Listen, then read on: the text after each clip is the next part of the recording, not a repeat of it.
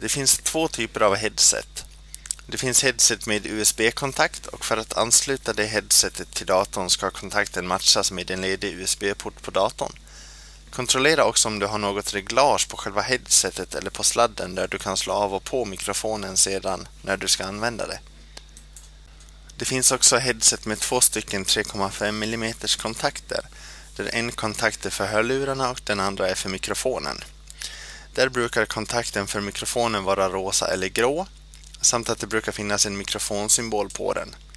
Kontakten för hörlurarna brukar vara grön eller svart, samt att det brukar finnas en hörlurssymbol på den. Om du har en bärbar Mac så finns det dock inget uttag för mikrofonkontakten om du använder ett headset med 2 stycken 3,5 mm kontakter. Då är rekommendationen att använda datorns inbyggda mikrofon och att använda hörlurarna på headsetet för att lyssna.